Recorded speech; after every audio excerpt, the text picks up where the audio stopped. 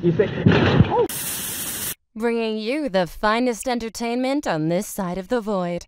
Game reviews, movie reviews, tales and myths from the supernatural unknown, unsavory food reviews, clown world news, and much more, all wrapped up in one extremely mediocre yet morbidly amusing online television channel, the Shady Gamer Channel. Entertainment, but not for everyone. What is roughly a meter tall, crawls under your bed, and might bite off your toes? This guy. This handsome devil is the Tokoloshe, a mythical demon from South African folklore. Looking like the result of a regretful drunk one-night stand between a gremlin and a garden gnome, this creepy imp likes to lurk in people's bedrooms and violate people when they're sleeping. What a jolly little fella. The Tokoloshe's bedside manners range from simply scaring kids to scratching people up and choking them with their long, bony fingers. With its small, grey, hairy, stinky body and sporting a stylish hole in its skull, cause, you know, magic, the Tokoloshe is one handsome fella. According to some recollections, the Tokoloshe also has a wiener so long it has to sling it over its shoulder. Now that's a sight you don't want to see at midnight standing on your bed, or like, ever.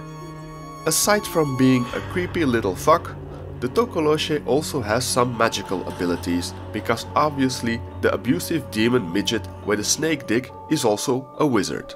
So what magic tricks did the Tokoloshe learn at Hell's version of Hogwarts? Its main power is its ability to turn invisible by drinking water or swallowing a stone. A very useful trick indeed for a little ghoul that spends most of its time sneaking into people's bedrooms. Another cool party trick it has up its sleeve is a limited shape-shifting ability, meaning it can disguise itself as a person or certain animals. It's also believed they can cause misfortune, nightmares and illness. They also hang out with witches. They're basically the witchy version of cats for the middle-aged boxed wine drinking cat lady. So how do you stop a magical demon midget from joining you in bed? You take advantage of its one crippling weakness, its Achilles heel, one could say, which would be height. Locals would raise their beds by putting bricks under the bed legs so the vicious imp can't crawl on the bed. Simple, yet effective. But I assume stomping on its ugly face and tossing it into a microwave also works. If you don't want to get your hands dirty though, it's also an option to hire the local witch doctor to do the extermination. Okay, so we know the Tokoloshe is a hairy, nasty, short imp with extremely questionable bedside manners. Our next question is, where do these ugly fuckers come from? The Tokoloshe is said to be created from the remains of dead shamans, summoned forth by people with a rather immoral disposition. The folklore of the Tokoloshe is still widespread in southern African culture, and disasters or crimes are sometimes pinned on the Tokoloshe. Many people in Africa are still, even now, reluctant to talk about this impish demon, since even mentioning its name might cause the hairy gremlin to visit you in bed that evening.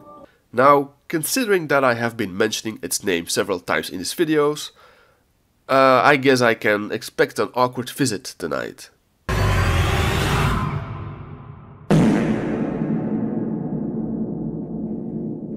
But that's not the Tokoloshe. That's Bob. And we're going to get some beers tonight.